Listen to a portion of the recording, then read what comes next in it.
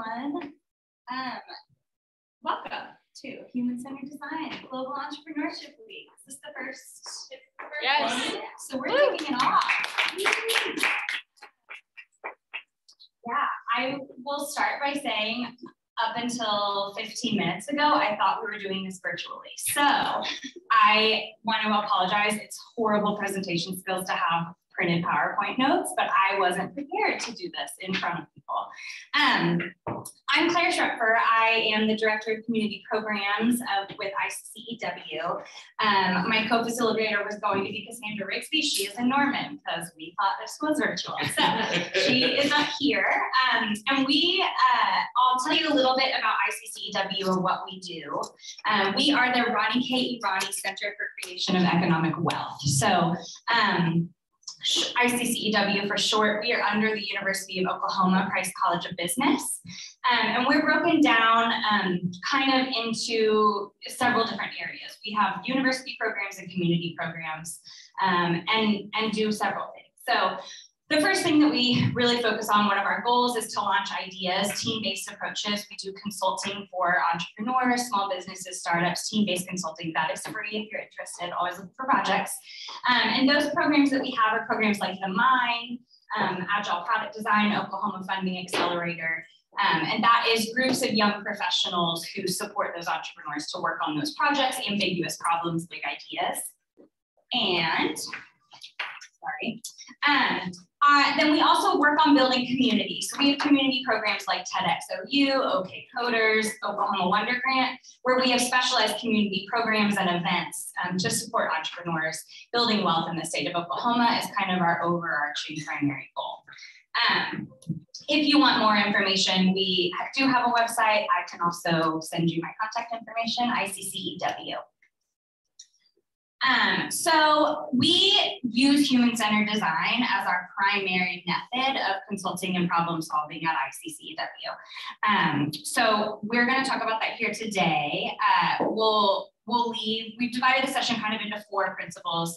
The first is identifying the problem. The second is ideating the solution. The third is testing a pilot. And the fourth is communicating a vision. So you think of the problem, think of ways to solve it, try out some of those ways, and then communicate that out to stakeholders. We'll look at that problem solution process kind of with a greater understanding of your ideas and human-centered design. You'll leave with some tools for identifying and solving the problems that you see. And you'll also leave with a community of people here. Stick around, network around 36 degrees if you aren't familiar with the space, if you're just here for today. And something that we always kind of like to highlight before we start talking about human-centered design is that it's about innovation. It's about having an idea and coming up with creative new ways to do that. And that is really difficult. So there is a trade-off between success and risk. You're going to fail. We always say fail forward. Just understanding that, but then also understanding that we try to be really attached to the problem versus the solution. So really putting a focus on what the problem is versus what the solution is. Sorry, I told you this was going to be clunky. So what is human-centered design? Human-centered design is a process, it's a framework to structure problem solving. We think of ourselves a lot of times as the hero in a problem. And so we want to frame our problem and our solutions around our experiences. It's really thinking of the person first. So once you've identified the problem, you know that you're focusing around the people that you are solving that problem for versus what your solution is as a person. The people who face those problems are the people who have the key to your answer. So something that we like to focus on when you're thinking around human-centered design and people is putting a really strong emphasis on failure or on empathy, learning from failure, embracing ambiguity, and iterating. So you want to be entrepreneurial, fail fast, like I said, learn really quickly, and iterate through those solutions and those processes. We break human-centered design up into 3 kind of main pillars: inspiration, ideation, and implementation. We start with inspiration by defining the problem. So what is the problem that you're trying to solve? And then looking at your customer and your market to get a better understanding of how to work with the people who face that problem every day. And then we move into ideation, where you focus on brainstorming, benchmarking. So brainstorming different solutions for the problem, benchmarking around other businesses who might have faced the same problems as you, prototyping, trying out some of those solutions, those ideas, and then collecting user feedback from that prototyping.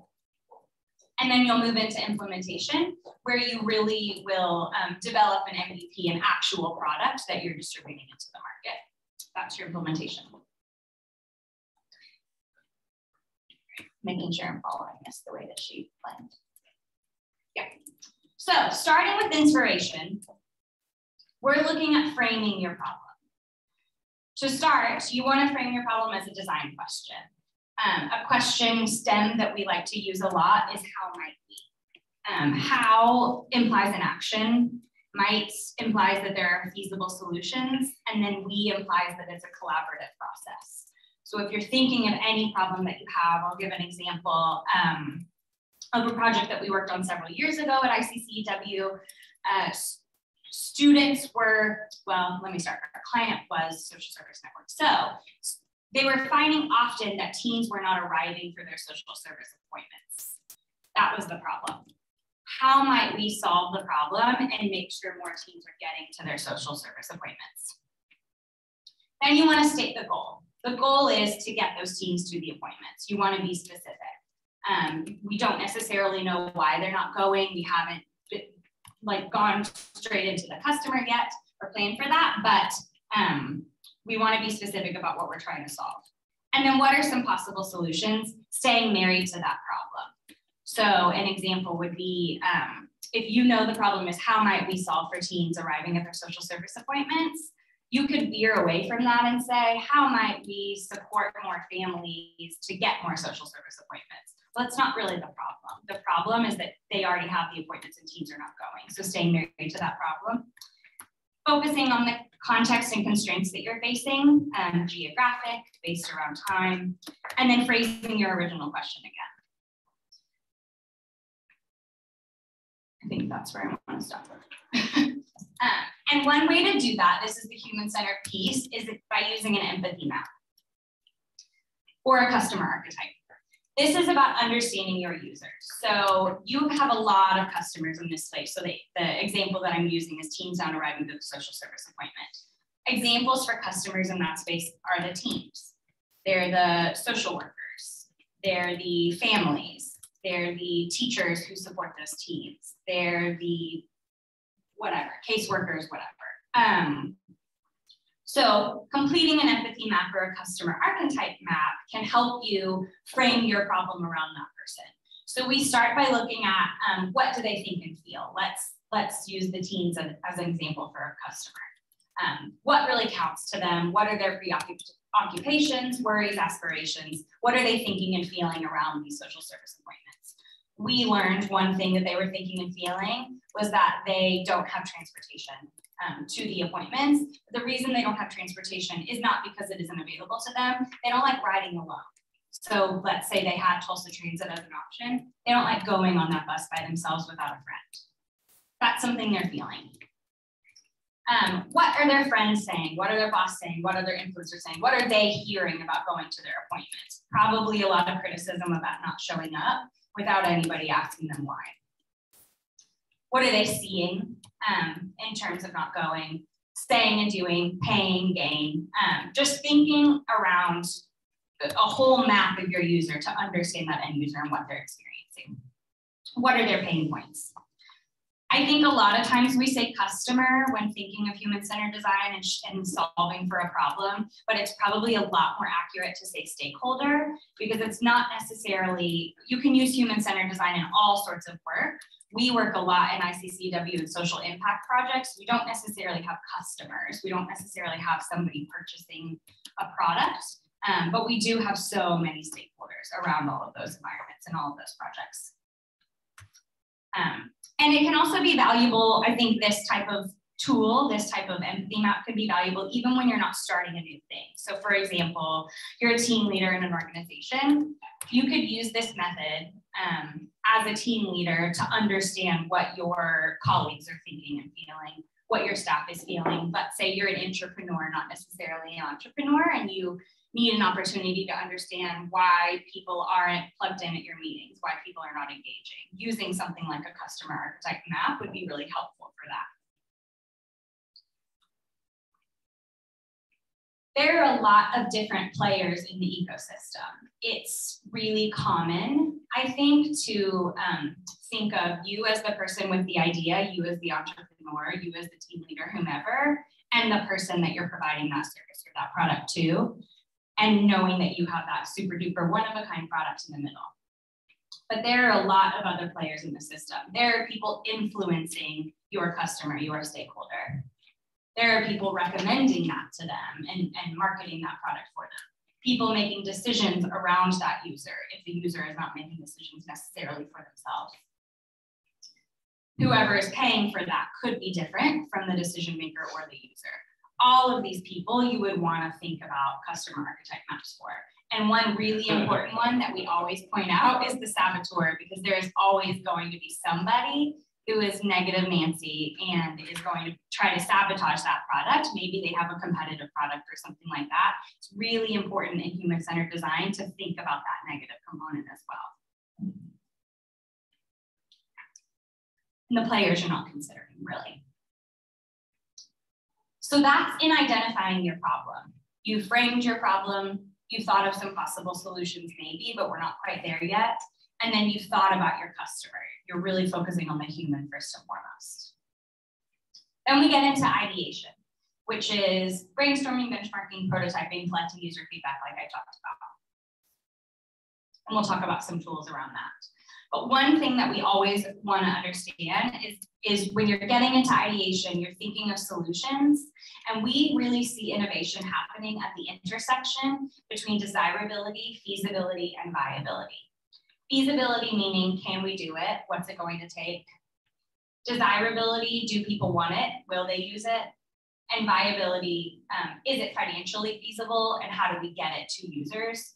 Without all of these three things together, it is not our belief that you can innovate. I had a link to drop in the chat. Oh, wow. And I thought this was virtual.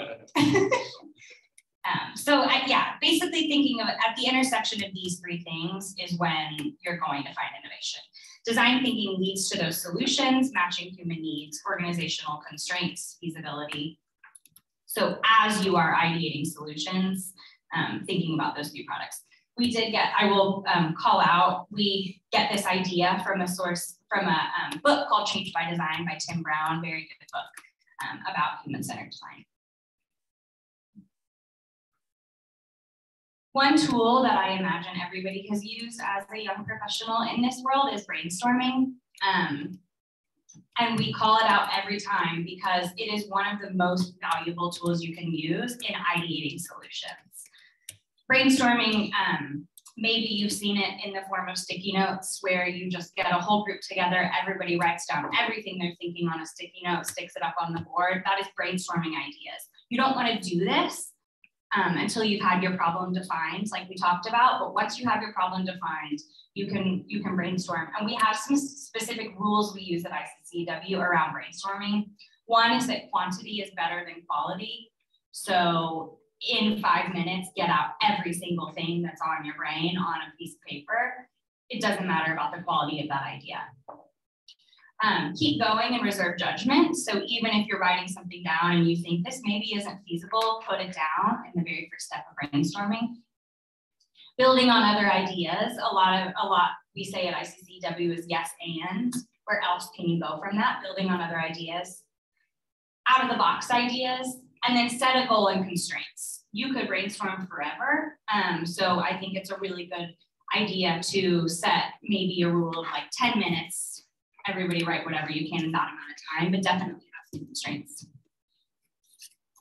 And making sure you're considering all stakeholders, like we talked about, different scales and scalability, and then out of the box ideas. Once you've done that, you get into solution brainstorming where you cluster like ideas, evaluate those desirability, viability, feasibility components, and cluster them together to put in a 2x2. So we use this a lot. It's called a 2x2. It's just 2 axes, 4 categories where you are sorting your ideas. You can choose what those axes are if you want, but a lot of times that will help you to find that intersection of those 3 components when a lot of your ideas fall into one sort of space of that axis. And then making sure that you are considering feasibility. Can you really do this? What would it really take? And this should help you kind of develop a value proposition. Your desired outcome, typically from this part of the process of brainstorming and clustering, is 10 possible solutions, and then that clear value proposition at the end. Another tool we use in the ideation phase is benchmarking, where you're benchmarking against your competition, other people who have had similar ideas as you. So learning about the different innovations in your field. When you know what's possible, you can ask the right questions. Looking at aligning with your how might we question that you developed at the beginning. You don't want to spend time trying to do something that someone else has already worked on that you maybe know wasn't the best idea. It's also good to look at to not build from scratch. So looking at ideas that already exist. It is a good idea maybe in another market. So thinking about an idea that you have that is really successful in New York, and then benchmarking to see would that apply in Oklahoma, because it is a different market, it's a different idea. The example I used was like with youth transportation and social services. That is almost absolutely a problem somewhere else regionally. So benchmarking around that competition and seeing what they did as well. And this is an organizational tool that we like to use in benchmarking, where you are taking notes as you're learning about these other organizations and these other markets, what those organizations are doing, describing those, making a list of some of the best practices, key differences, and their different success metrics. When you organize in a chart like this, you can start to take away some of your answers and proposed solutions based on what you've seen other groups do around the environment.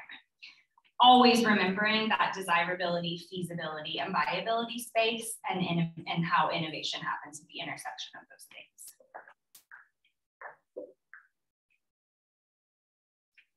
And then in the last part of the ideation phase, you want to collect user feedback. So in order to test your solution, you want to define your key questions and the best way to get the answers for those. Don't be afraid to change that up. Invite open and honest feedback for some of those solutions. So as you've benchmarked, as you have brainstormed and put some of those things together, asking users what they think about those ideas, and expecting to be able to have to change from some of those original ideas and adapt on the fly. That's that iterate piece that we talked about.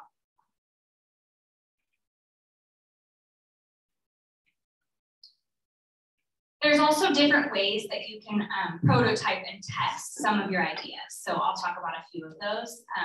4 really primary ways. The first is a smoke screen test. It's a low cost, kind of low time sort of test. Something like creating marketing materials and collecting emails just to see if people are interested. That would be like a smoke screen test. Wizard of Oz test is where a customer experiences the end product as you've ideated it, but the work is being done manually behind the scenes. So an example we like to use like this is Airbnb, when they were very first launching, had their website that was public facing. The user experience was that they would go on, book a house, exactly as you see it today. What was really happening behind the scenes was their team had Excel spreadsheets, available homes, where they are, and they were manually matching just to see if their process works. So that's like a Wizard of Oz test. Concierge is taking that one step further. So you're actually sitting down with a person and guiding them through the process, asking questions as you go to see what their experience is like.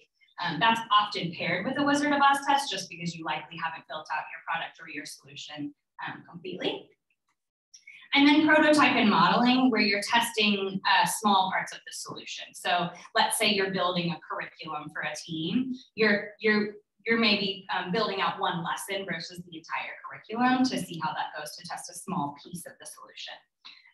One example that I like that we did, a project that we worked on years ago, was a team of students was building a lift for a wheelchair, so that when you were sitting in the wheelchair, the lift would work to kind of sit you upright so you could reach things in high places. And so to do this prototype and modeling, it doesn't have to be pretty. They wanted to know how high people could go before they were uncomfortable, before they felt like they were lifted too high off the ground. So they literally just stacked reams of copy paper and sat on them in a chair as a team, and then noted when they started to feel uncomfortable or a little unsafe, and that was how high they made the lift. So it doesn't have to be pretty when you're doing prototyping or modeling.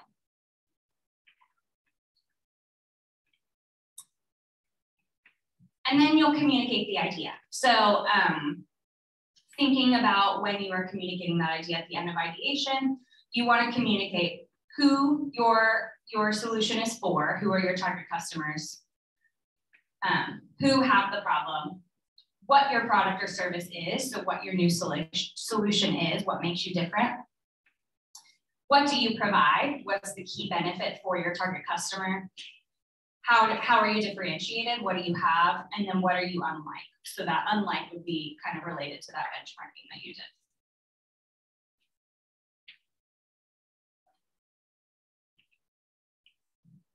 And then you get into implementation. So you started with inspiration, defining the problem, thinking about your customer with your empathy map, ideated some solutions, some tools that we discussed was brainstorming or benchmarking and collecting that user feedback.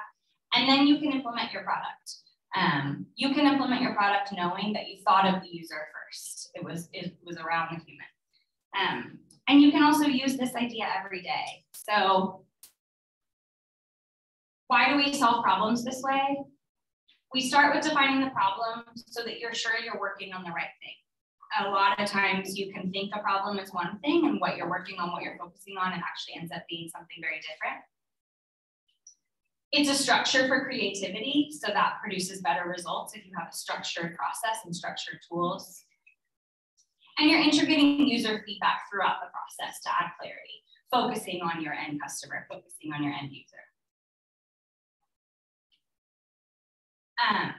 So using the principles of creativity and design thinking develops a user-centered, implementable solutions to big, ambiguous problems. That is kind of it. I am realizing that I just cruised through that in half an hour. But sorry, again, I was unprepared for this. I did want to list some other resources that we like to use. Change by Design by Tim Brown is a book that we like a lot. IDEO.org is the one to write down if you're going to write any of these down. It is a website full of tools and resources for human-centered design. So you can plug in kind of areas that your problem is around, like kind of focus areas of your problem, and they will generate tools for you. That is where we get that customer archetype map for. They have different protocols for brainstorming. It's hundreds and hundreds of different tools for human-centered design. Designkit.org is a similar idea. Design School at Stanford has some things that we like. And then we also are offering venture strategy sessions with ICCEW for the remainder of the week with the whole team, our whole ICCEW team. So we have individuals on staff who've been on staff for 14 years. They have experience from McKinsey Group, and you can just sit down with us for 30 minutes. We can talk one-on-one about your idea and what you've got going on and help you to ideate some solutions around that in a less formal, less structured way, just more of a conversation. So that is linked on I know it's on the 36 Degrees North website. It's been in some of those emails, and I think you can find that information on Facebook as well. Do you all have any questions? Yes. How do we get access to the deck? Or will we get access? This deck? Yeah. Yeah, are there pieces? I think we could send probably pieces of it if you're interested in those. Or maybe some notes. Let me think about that. and then we'll figure it out. And did you sign up online for the session? Okay, so then we'll probably have your information. Yep. Yes. Thank you. This is great. Sure. So you're focusing, like you said, like of all the different stakeholders that you can look at, like you want to make sure that we're developing a profile for each category of group of people. And you focus on the end user. I'm just wondering how. So I guess it's like a two-part question. Like, how do you know which human group to like prioritize, right? And then like, what is the balance of going and actually talking to people from these groups versus, because I know like in UX design right now, there's like the audience isn't ever real. Like your user's never real because you're just imagining them as you're sitting at your desk anyway. And so like, how much of you're balancing like this imaginary stakeholder versus an actual stakeholder, and then prioritizing which group you go to? I think there's value in both. And that would really come from the framing of your problem. So a lot of times to create these customer archetype maps, those are often created from interviews, actual users. You want to think of your like one use case scenario, your perfect user for your problem, whatever that may be, or for your product. And talk to some people like that if you can. Some of it will also be rooted in assumptions though, and then thinking through when you're ideating some of those solutions, maybe looping back to that archetype map, because some of the solutions you came up with might change that perfect end user. Is that answering your question as you were asking, like what the balance is? There is so much value in interviews and getting out and talking to people, but we don't always push that because I know that can be hard if you're one person, you're one single entrepreneur with your idea. You don't have a team to kind of help you do that. Hi, Jess. Hello. We're actually, I know. This is Jess. She's on staff with me at ICCW. She came when I panicked about facilitating this, but I cruised through really quickly. Yeah, so does that help? Yes. Okay. Any other questions? You want to get mine. Sure. Go back to the benchmark. Here. The question actually. Okay. Sure.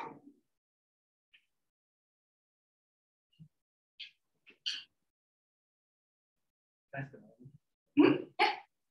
Cool. So at the end, so this is kind of going back to the question, like it's going to be talking to people throughout, like doing some customer interviews. Mm-hmm. Yeah, that's really.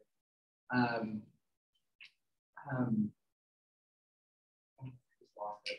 Oh, okay. So like that, like the last piece is the focus of the communication, mm-hmm. the story of it. How much should you be considering the story, like the overall horizon of what you're trying to do in those ideation moments when you're like doing the very first steps? Yeah, I think that the story is going to come from that ideation. So I don't know that I would put a lot of thought into that end piece, that communication piece, because you'll develop that from what you've ideated and from some of your problems and solutions.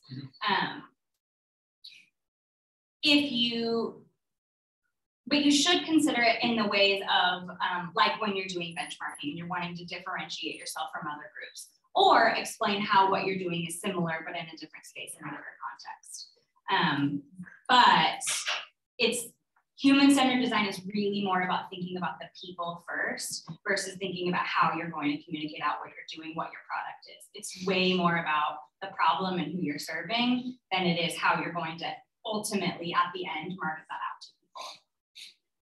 Okay. That makes sense. Do you have something to add to that? Okay. We're good on benchmarking. Yeah, okay. Any other questions? Okay. Well, I apologize for multiple things, but we're cruising through this in half an hour so quickly. I'll be around all day. I'm going to work here all day. So if you guys are here and want to chat or something comes to you later, let me know.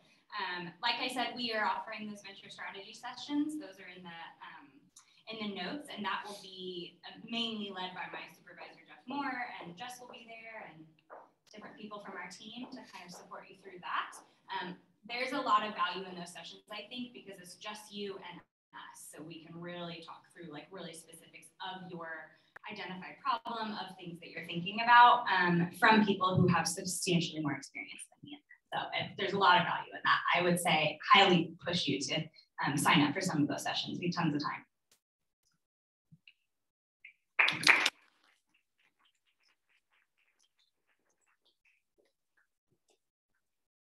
Resources back up.